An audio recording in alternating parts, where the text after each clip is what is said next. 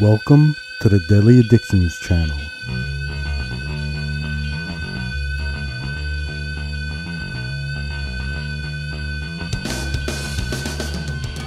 Welcome, everybody. I'm going to be talking about a TV show, Lost in Space. Now, this will be the newer one, which came out in 2018. Oh, I think season 2 is 2019, going into 2020. So this is a reimagining of the original series from the 60s or 50s. A friend told me about it. I had seen the premiere and it just fell off my radar. I think it was a 1965 series. So a friend told me about it. Like I said, it dropped off my radar and I was able to catch it and I really enjoyed it. It's got some flaws, minor, but overall it's fun. I was a fan when I was a kid of the original. When I started becoming a teenager, not so much. And in adulthood, I just had a fondness for the old TV show. This is a pretty good reimagining. I think it's done really well. There's a actress, Molly Parker, who's incredible. She's so good in everything. The cast is really good. There's just scenarios and stuff that I thought they would outgrow. So I'll talk about season 1 and season 2. They're short seasons, basically. They're 10 episodes each. They're functioning in the way they present each episode doesn't work so well with me. The formula they use. And when the first season starts, you're wrapped up in it, you're finding out things, and you kind of get pulled along, and those things don't matter too much, but you could see it in its structure. But it's enjoyable, it's fun. The new twist on the Sci-Fi classic.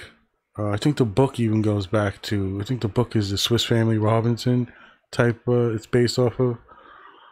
So there's a lot to like about the show. The nitpicks are minor, and for me it's mostly how they structure the episodes and present them to get to the final point or the overarching plot. And for that it's a little iffy. But season 1 will carry you through. Great performances. Just enough suspense, although you start to see a trend where that formula it starts relying on it. Like there has to be a rusty bolt or a messed up hinge. You know, these elements are going to have to make constant adventure and suspense.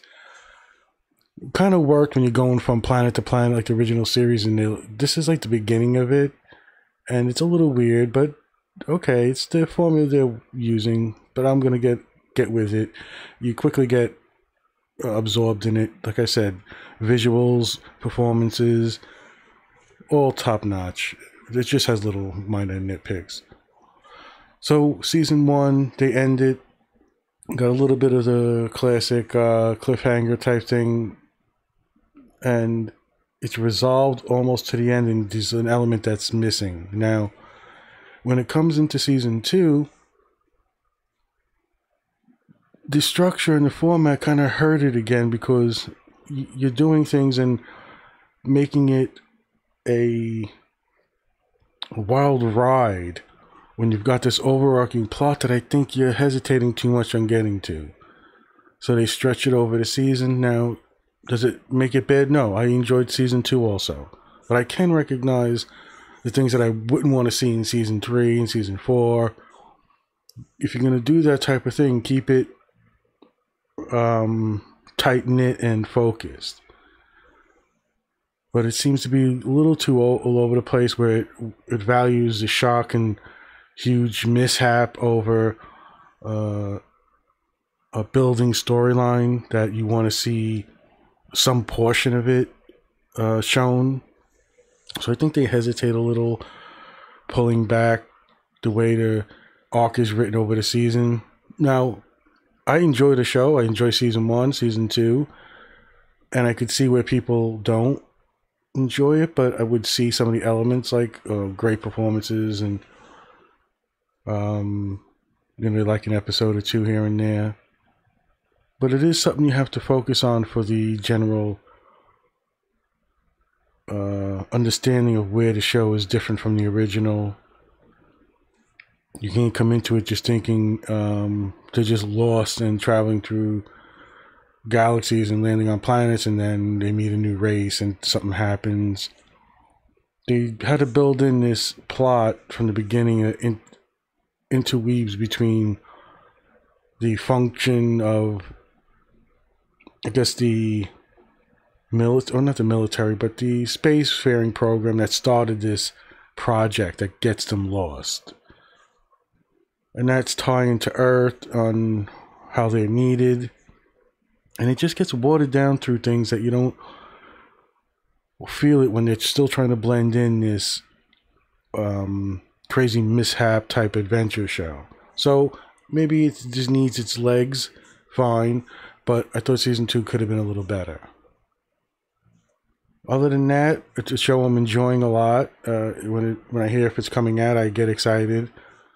I was waiting for season 2. Although I'm getting in this type of trend of liking to watch things in bulk. I guess we can blame Netflix for that.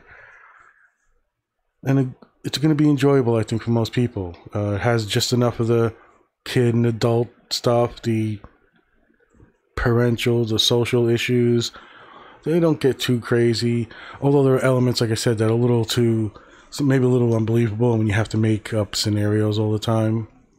But I think they're doing it okay. I mean, not in an amazing show that hits everything and is just something I'm drooling over, but fun, enjoyable, better than most shows, and to try to pull off something like this.